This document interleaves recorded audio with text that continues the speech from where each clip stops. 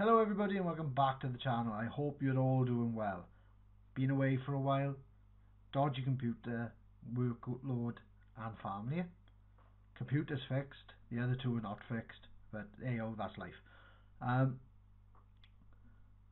been away for a while, like I've just said, but as I've been away, we've missed a lot of new releases. Like I've missed two books, the Cities of Sigmar and the Ossiarch clans. I've also missed the Feast of Bones, but I'm slightly catching up at the moment because we've got our new army, the Ossiarch Bonereapers, and to me they seem to be Stormcast undead, but perhaps I'm being negative. But there's some cool little nifty things in the battle tome, and I was going to go over it bit by bit, but first off I want to start with the endless spells because they're kind of unique, different, and I like that. So let's dive straight into it. Right, before we start guys, I'm just going to cut in and say if there's any sound issues I do apologise. I'm trying to set it back up to where it was, but it's going to take time as I am computer illiterate. But now that I've got that warning out the way, Bonereapers have got some lovely endless spells. I've already picked up the endless spells, and as we speak I am putting them together. They've got the Bone-Tithe Shrieker, the Nightmare Predator, and the Soul Stealer Carrion. All fancy dead names, but they are unique to other endless spells because of the one rule, soul linked. So I can see if I can get it up on the screen so you can read it along with me. Right then guys, there we go. It's up on the screen. I hope you can see it clear. Right. Soul linked. This spell is soul linked to the caster. When predatory endless spells are moved at the start of the battle round, any that are soul linked to the caster are moved first, followed by the endless spells that are not. Soul linked spells are always moved by the player whose army includes the caster, the spell, and is soul linked too. The player that won the roll-off to determine who moves the endless spell first must move their soul linked spells first, followed by their opponent. You must subtract 1 from the casting rolls for a wizard that is soul linked to the endless spell. Caster cannot be soul linked to more than one endless spell at a time. If the caster is slain, any endless spell that they are soul linked to is dispelled. So it's a lovely, I call it a double-edged sword, because while it's out it can do damage, it can do anything you want. You are the sole controller of this spell, and it is a spell. It isn't a judgment, it isn't some magma creation, it's a spell, but it seems slightly higher than the other endless spells because all the other ones are still can be controlled by other players. It's just the use of magic to get it out. But yeah, this one just is solely a Bonereaper controlled one. But that's the good side of it. The horrible side of it is you get -1 on your spells. So your high value ones, your sevens and 8s are just gonna be harder. As soon as your wizard then is slain, the spell goes away, so you're losing effectively 2 models off the table. So yeah, it's a bit of a I like it. Before anybody goes any further, I like it. I think it's phenomenal. It feels very Nagashi, as in he's got this buff to magic because he is just a god, and if these are his creations, he's not gonna say you can start a fire with your fingers. He's gonna make something crazy for him. So let's get into the actual spells. Right then guys, first up, the Bone-Tithe Shrieker. It looks like a little monolith with the skulls on it floating around the place. Bone-Tithe Shrieker is a single unit. Bone-Tithe Shrieker is a predatory endless spell. It can move up to 8 inches and can fly. I believe that's basic for mandatory predatory spells. Summon the Bone-Tithe Shrieker. Summon the Bone-Tithe Shrieker has a casting value of 5. So he's going to be pretty easy to get out on the board. Only Ossiarch Bonereaper wizards can attempt to cast a spell. If successfully cast, set up the Bone-Tithe Shrieker and hold it within 12 inches of the caster and visible to him. So, you know, this one's out there simple. First ability is Soul Linked, which we've already gone over, so I'll not go over that again. And its ability is Portent of Doom. Subtract 1 from the bravery of units while they are within 12 inches of this model. Bonereaper units do not get affected by this, obviously. Next one is No Escape. Add 1 to the hit rolls for attacks made by Bonereaper units that target a unit that is 12 inches of this model. So it's situational. It's a nice easy one to get on the board, and if you haven't got a lot of heroes to give your buffs to, this is a good way of getting your buff on the table. That said, I don't think it's the best one they got. I think this is probably the weakest out of the 3 endless spells, but I could be wrong. If I am, please let me know what you guys think. And now I've got a helicopter flying about. Lovely. Right. Let's hope it doesn't get picked up a lot on the audio. Right, next up we've got the Soul Stealer Carrion. I kind of like this model anyway. It looks really gruesome. The base does anyway. Description: the Soul Stealer Carrion is a single model. It's a predatory endless spell that can move up to 16 inches and can fly.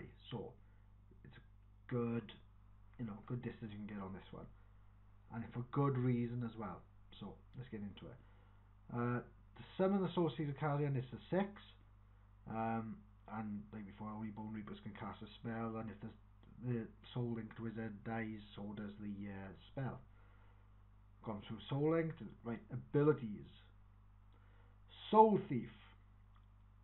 At the end of each phase, roll a dice if any chaos, destruction, or order models were slain within 6 inches of this model during that phase. On a 1 to 2, heal 1 wound allocated to the caster, Soul Linked to this model.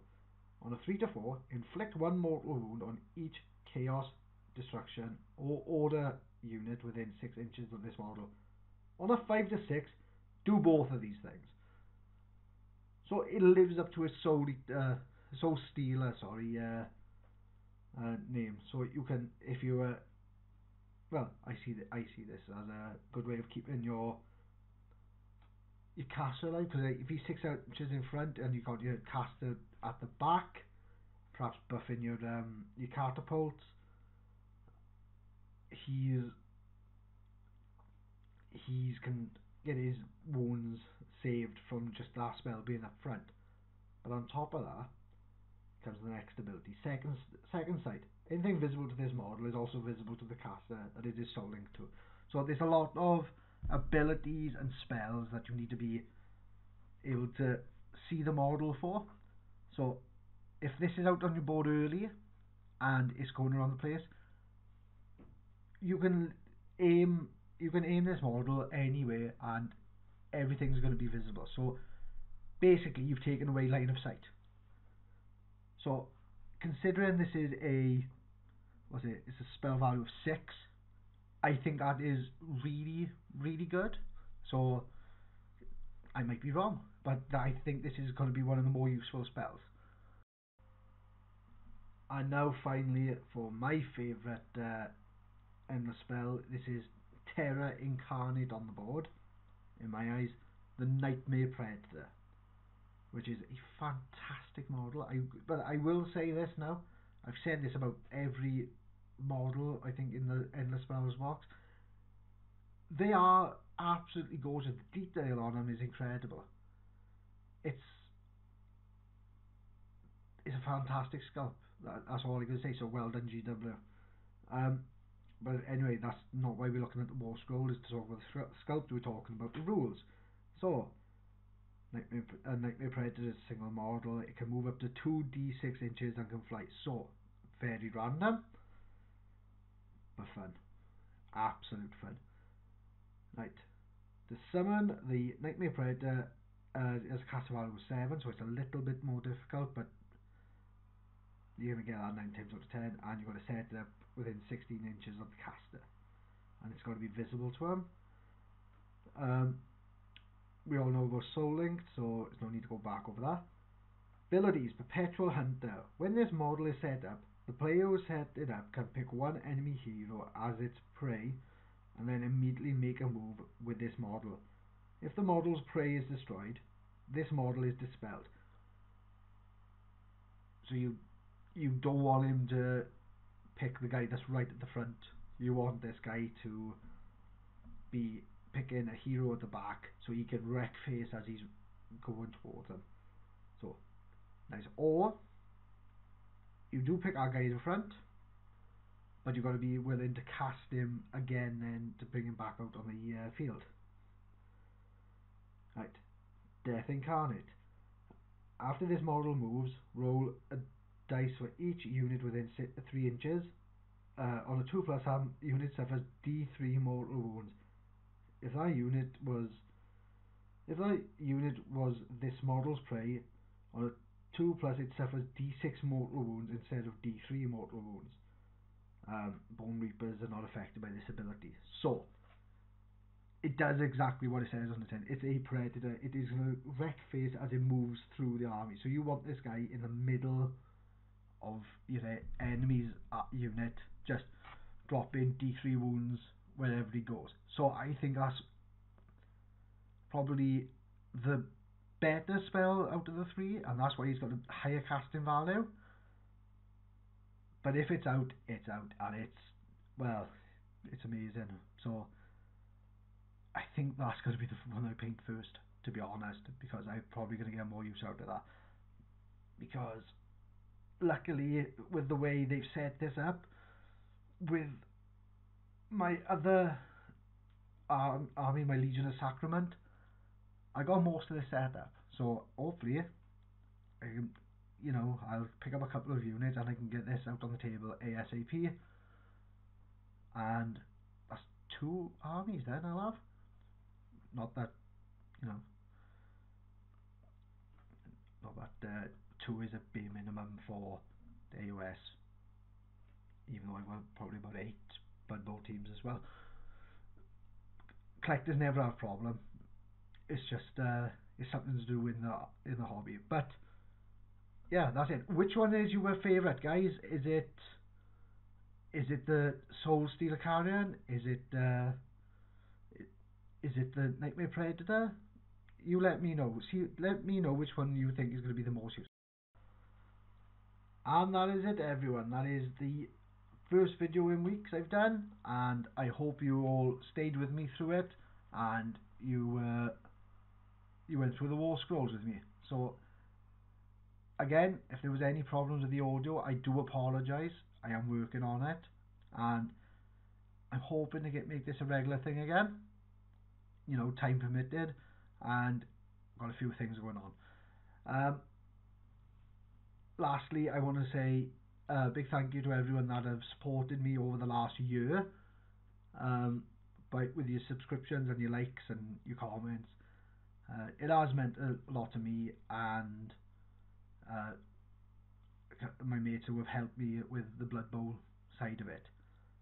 So speaking of Blood Bowl, we're finishing up our league, and surprisingly Halflings are in second place after 6 games. So been a bit of a shocker. There's a few tournaments we will be going to next year as well. So I got Food Bowl that's coming up on the 16th of November, which is in Cardiff in Firestorm Games. If you guys are interested, head over to Firestorm Games. We are going to the Sin City Bowl that's going to be held in Derby, which I know it's a bit of a contradiction. Derby is not Las Vegas of the UK, but the organisers are coming over and they are working with the Two Drunk Flings. So I think there's still a handful of tickets left. So if you want to be part of it, get a hold of it now, and I will let you know when other tournaments come up. So it's going to be a very different year too, I think. So be with us, leave a like, subscribe if you're not a subscriber, if you want more content like this and Blood Bowl related content, and there's a PayPal link in the description, but you know, just a like will help this channel loads, because we will get on the map, because YouTube algorithm is it's not very fond of the small channel, and being probably one of the smallest channels to do this content, we do get hidden a lot. So it's down to you guys. A like and a share will see us get seen by more people. So that's enough of my rambling. Thank you again, guys, and I'll see you on the next video.